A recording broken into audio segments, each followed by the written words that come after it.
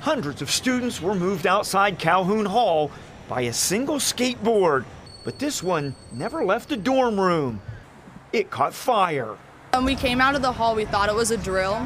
The fire started in a freshman dorm where students were finishing just their second day of classes and taken by complete surprise. It terrifies me. I'm so scared. It's just the fact that it's not even been a week of school and someone's already catching the residence hall on fire. We've learned the student who owned the battery-powered skateboard plugged it into charge in his fifth-floor dorm room, then left. His roommate was still there and saw it spark into a fire. The roommate was actually on the phone with his father at the time.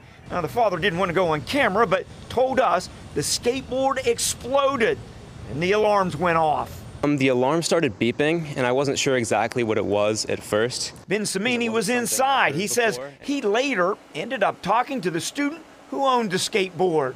So obviously I was curious, so I asked him, and he said that he built his own electric skateboard, and while he had it hooked up to its charger, it blew up, and obviously that started the fire. UC says they do have a policy against having electric transportation devices inside. They advise students not to bring them to campus at all. It was definitely scary, not gonna lie.